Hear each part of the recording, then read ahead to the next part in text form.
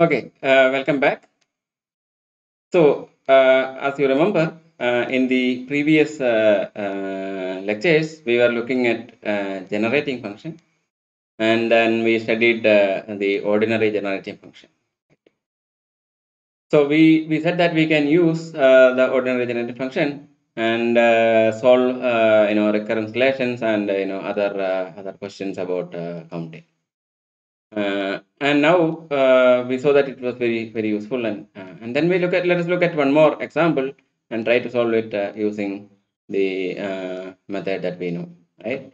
So let's say that we are given the following recursion formula, right? So an is equal to n into a raised to n minus 1 plus let's say 2n, right? So it is defined in terms of an minus 1 and n, right?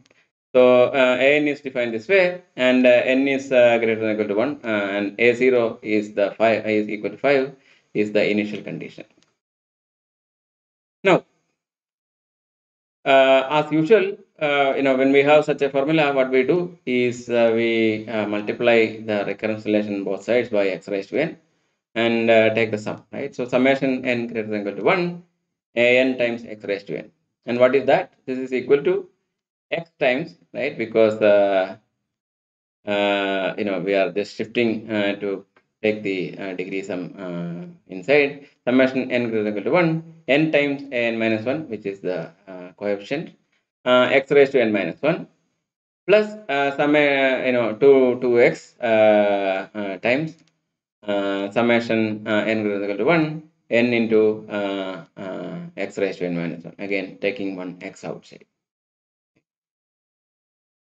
Now, what does this gives us? So it gives that, let's say that the left hand side is the first term is missing from a of x, right? If a of x is the generative function for an, then we have a of x minus 5 because a0 is 5, right? Which is the LHS.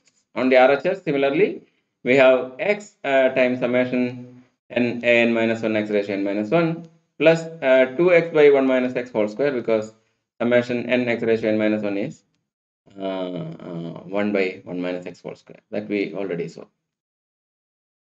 But now the problem is that what do we do with this other term, right? The first term on the RHS.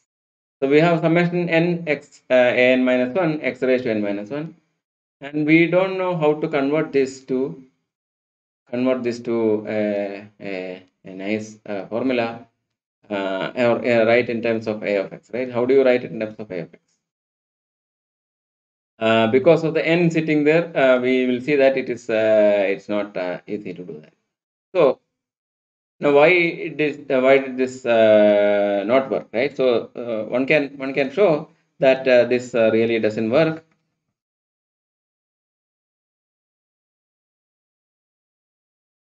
This method does not work to get a generative function, a nice generative function, because as one can verify that if you look at this an, right, this an is n times an minus 1 plus 2n. So every time it's multiplied by n, right? And therefore you will see that this sequence grows faster than n factorial.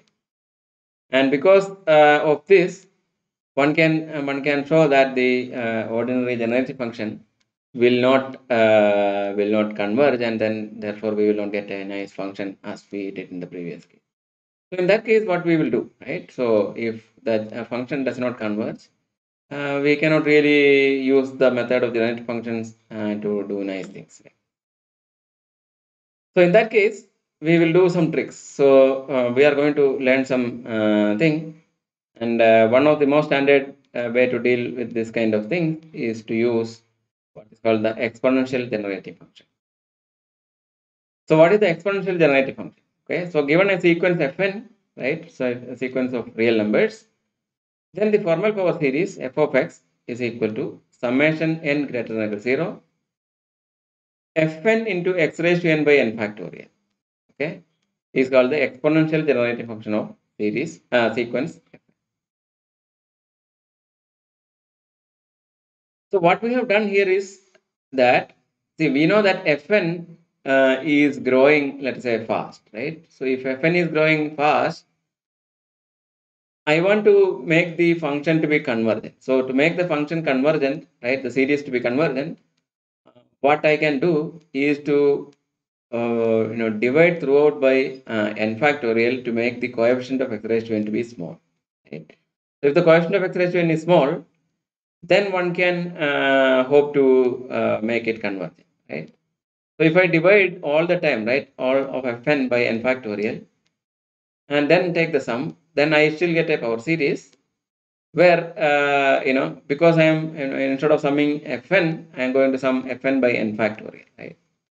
So therefore, there is a much better probability of convergence. So if fn is growing, large, close to n factorial, one can try to do this, and then it might work. So, so basically, n factorial acts as a normalizing factor, right, to make fn to be small.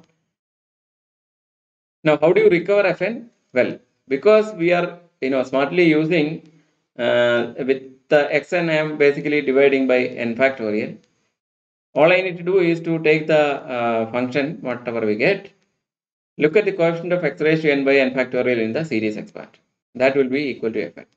So even though n factorial may not be present, right, when we look at the coefficient of x raised to n, we get something, right? But we have to look at the coefficient of x raised to n by n factorial. So if there is no n factorial present in the denominator, we multiply both sides by n factorial and then get the denominator by to be x raised to n by n factorial. And then we will get the coefficient of that will be the precisely the fn that we want. So this is something that we can do. So one can try to use the same method in the previous example, and you will see that it will work. So let's look at a slightly different example to begin with.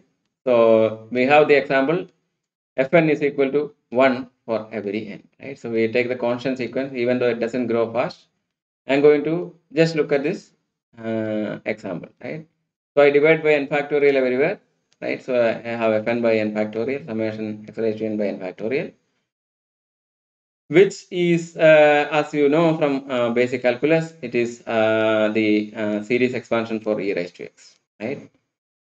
And the reason, this division by n factorial and taking the series sum to be called exponential generative function is precisely that the constant series will get the exponential function e raised to x as the generating function. Okay, so this is the example I wanted to present to you first. Now let us take another example. Okay, so we have let's say a0 is 1 and an plus 1 is defined to be n plus 1 into an minus n plus 1. Okay, for n greater than 0. Find a closed formula for fn. Closed formula for the generating function for the sequence an. So one can check the ordinary generating function does not work because we have this n plus 1 multiplying every time, so it grows, right? The coefficient grows very fast. So we will try to use the exponential generating function. So a of x is summation an into x raised to n by n factorial as the exponential generating function for the sequence an. So what is an? Which is defined by the recursive formula, right? So an plus 1 is n plus 1 into an minus n minus 1. So take the summation, right, by multiplying with x raised to n plus 1 by n plus 1 factorial on both sides. I will get summation n greater than or 0 an plus 1 into x raised to n plus 1 by n plus 1 factorial, and summation n greater than or 0 an into x raised to n plus 1 by n factorial, because the n plus 1 got cancelled. So we have actually multiplication. The n plus 1 will be multiplied by divided by n plus 1 factorial. So I will get n factorial in the denominator. And similarly, for the second time also n plus 1 goes. So therefore I get my summation n minus 1 into x raised to n plus 1 by n factorial. Okay. Now So now we can write the LHS, the first term is missing, therefore it is a of x minus 1, where the first term a0 is 1. And then similarly from the right hand side, you can see that you will get, if you take one x outside, it is a n x raised to n by n factorial, which is again the a of x. So therefore I have x times a of x. And similarly from the last term, you will get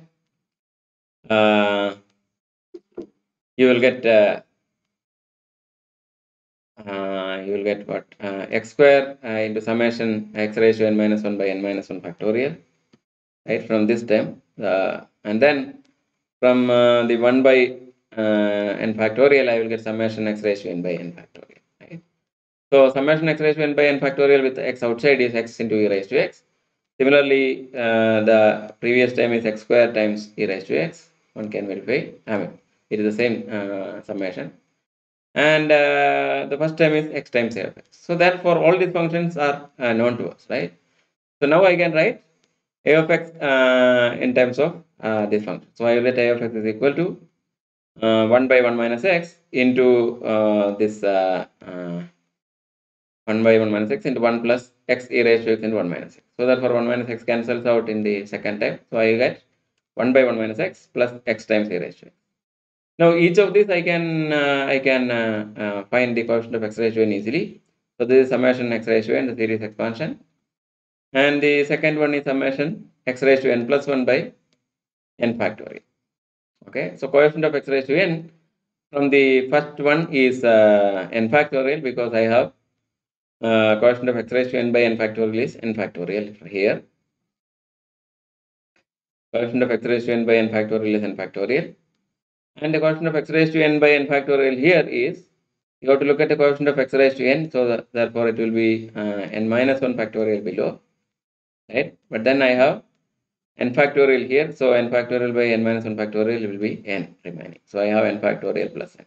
That is the coefficient of x raised to n by n factorial in a of x, and which is the nth term. So the nth term is n factorial plus n. That is the claim. So if you want, you can go back and verify whether it is true for the values. Okay, I will not go into the verification part. You can do it. So this is how we can use exponential generative function to deal with things. So it is the calculations are exactly the same. Only thing is that instead of looking summation fn x raised to n, we are looking at summation fn x raised to n by n factorial. So another example, summation an plus 1 is 2 into n plus 1 into an plus n plus 1 factorial n greater than or equal to 0, with the initial condition that a0 is 0. Find a formula for n. Now, so what is the solution? So we have a of x is equal to let's say summation an x raised to n by n factorial, where an is the nth term of this the series that we have defined recursively. So if you look at the exponential generative function, then you can take the the recursive formula, right? The recursion relation, and then multiply by x raised to n plus 1 by n plus 1 factorial on the left side, and on the right side you will get as usual the terms to be exactly as before, right? 2 into summation an x raised to n plus 1 by n plus 1 n factorial, n plus 1 cancels, and from the last term n plus 1 factorial itself cancels. I will get summation x raised to n plus 1. Now this one is x by 1 minus x, because we have just one extra x sitting here, and this one is if you take one x outside, it's basically a of x, so it's 2x times a of x. So a of x, and the first term is 0, therefore on the LHS we have a of x itself equal to this. So therefore a of x into 1 minus 2x is equal to x by 1 minus x. So I can divide by 1 minus 2x. So x by 1 minus x into 1 minus 2x. And one can verify that this is actually equal to 1 by 1 minus 2x minus 1 by 1 minus x. It's easy to do this calculation, right? So I can write it as this. And from this, I will get summation 2 raised to n x raised to n, and this one I will get summation x raised to n. That is a of x. But we want the coefficient of x raised to n by n factorial in a of x. So what is the coefficient of x raised to n by n factorial? Just multiply with the coefficient of x raised to n, right? Which is therefore n factorial into 2 raised to n minus n factorial into 1, right? So therefore, I get n factorial into 2 raised to n minus 1 as the coefficient of x raised to n by n factorial, which is a. So I can solve questions using EGF very similar to the one that we did before. Okay, now you can take it as a homework to solve the first question that we started discussing and then fail, right? Using the ordinary generated function. Now try to use it with exponential generated function. And once you have, we can go to look at the meaning of the product. So what is the product of generative function? So how do you define the product? The product is of course defined in the previous as before, but when it is exponential generative function, how the product can be calculated, right? So we want to see that. So let us look at the product of a of x and b of x, where a of x is summation a n x raised to n by n factorial, and b of x is summation bn into x raised to n by n factorial. So the product a of x into b of x can be defined as follows. Okay, so it is equal to summation n greater than equal to 0, summation k equal to 0 to n, ak by k factorial into bn minus k by n minus k factorial, and that is the coefficient of x raised to n. So therefore, the coefficient of x raised to n by n factorial is summation n greater than equal to 0, right? And the coefficient of x raised to n by n factorial is just multiply by n factorial on the term that we got. So therefore, I will get summation k equal to 0 to n factorial divided by k factorial into n minus k factorial.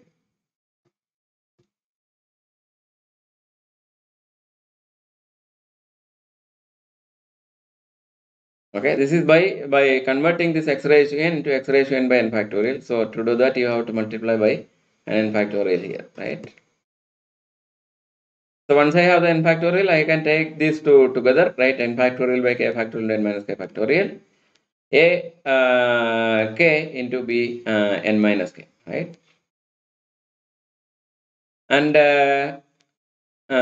this is equal to summation n greater than 0, summation k equal to 0 to n choose k into a k into b n minus k, x raised to n by n factorial, and that is equal to summation cn x raised to n by n factorial, which is c of x, right? So cn is let's say defined to be this sum. Okay, so if I define this to be cn, then I will get this, right?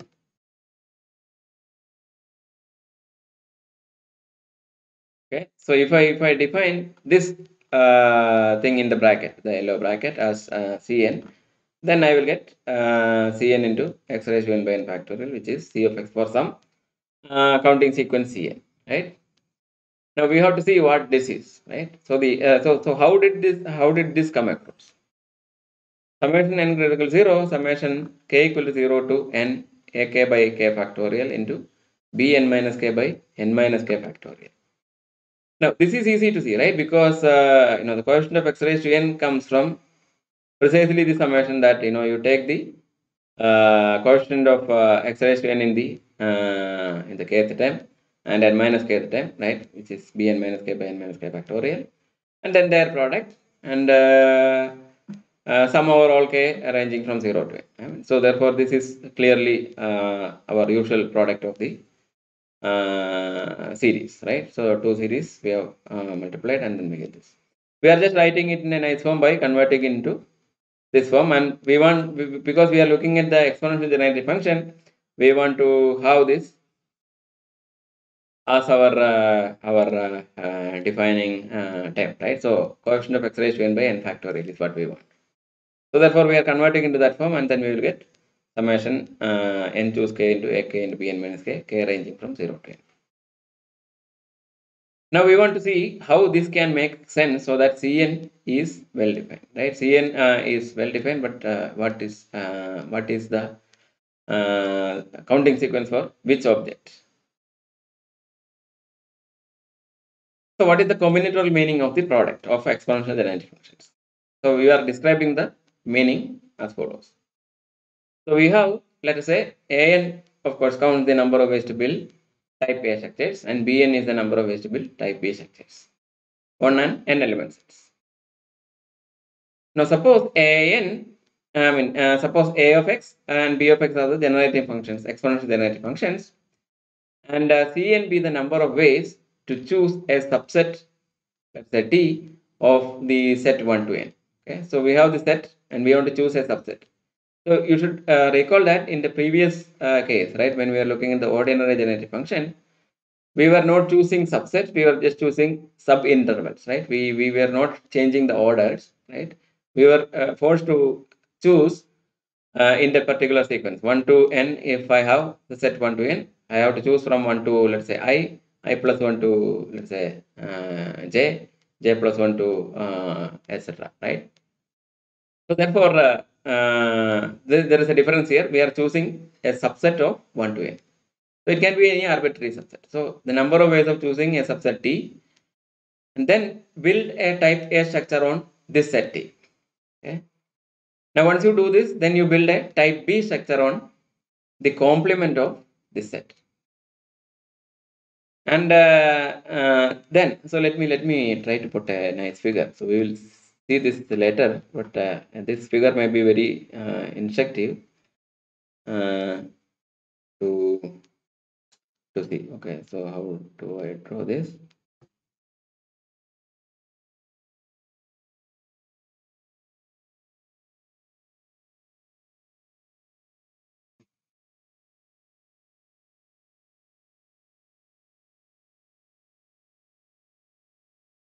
Okay, so what I want to do is that I want to choose some subset, okay, some subset of this. Then I want to put a type A structure of. Okay, so I'm choosing some subset.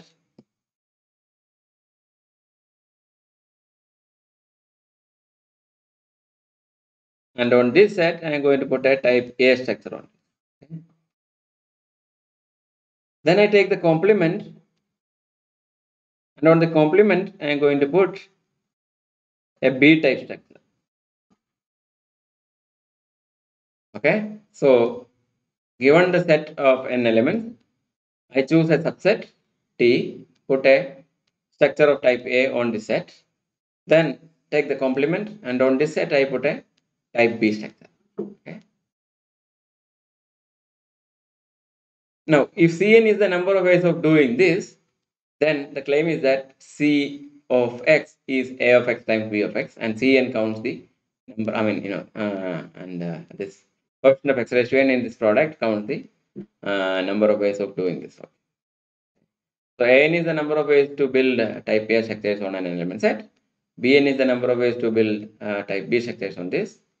And Cn is the number of ways to first partition the set, n element set into two parts, right? Like, one subset and its complement. And on the first set, I am going to build a type A structure, and the second part I am going to put a type B structure. And this is counted by Cn, then C of x is equal to Ax times B of x. That is the claim. So how do you prove this? Well, if you look at the definition, it should be kind of clear, because what we have here, right? Definition of product.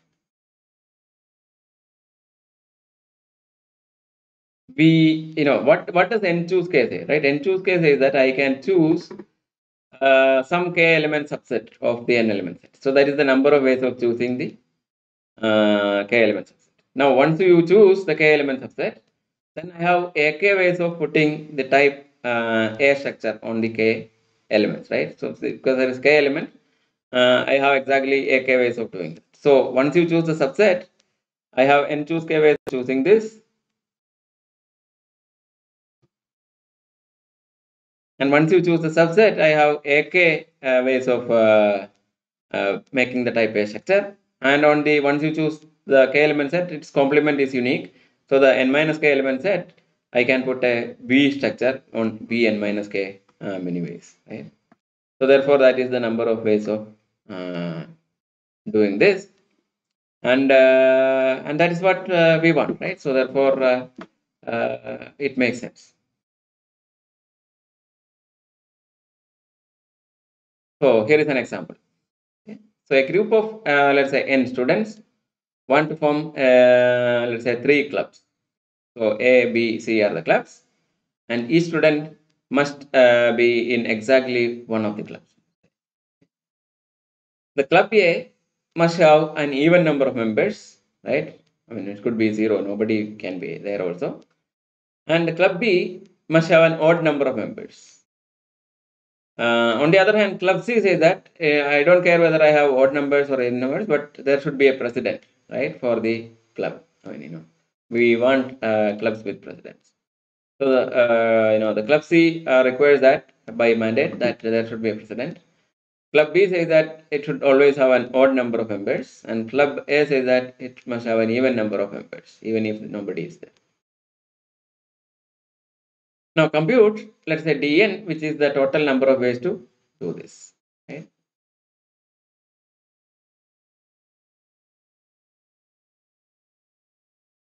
So, given a set of, let's say, let's set S of people, they can form a club A, right? If cardinality of S is even, right? So only when cardinality of S is even, we can form a club, and there is precisely one way to do it. They all form a club from that, right? So once you say that these are the guys going to the club, even if if it is exactly even number of members, they form the club A, right? If cardinality of S is odd, we cannot form a club of type A. So therefore, the generative function for I of x is summation x raised to 2n by 2n factorial, exponential generative function, right? Because x raised to 2n to say that we can only choose an even number of people. N can be 0, therefore n greater than 0. So I can choose 0 guys, 2 guys, 4 guys, etc. And what is this? I can write it as half of summation n greater than 0, x raised to n by n factorial plus summation n greater than 0 minus 1 raised to n x raised to n by n factorial. This is the way to split this and write this. And if you look at this, you will see that this is precisely the generative function for e of x, generating series, and similarly series for e raised to minus x. So therefore, it is half into e raised to x plus e raised to minus x.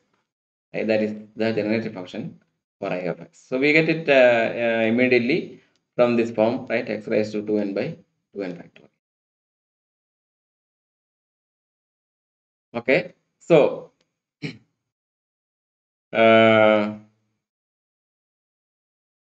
yes.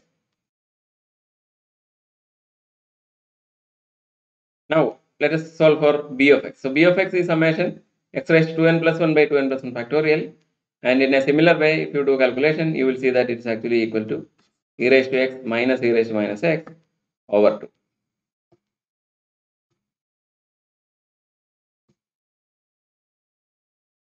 And c of x is summation n into x raised to n by n factorial, because once you have n people, you have to choose one of the presidents in n possible ways, right? Any n of them can be a president.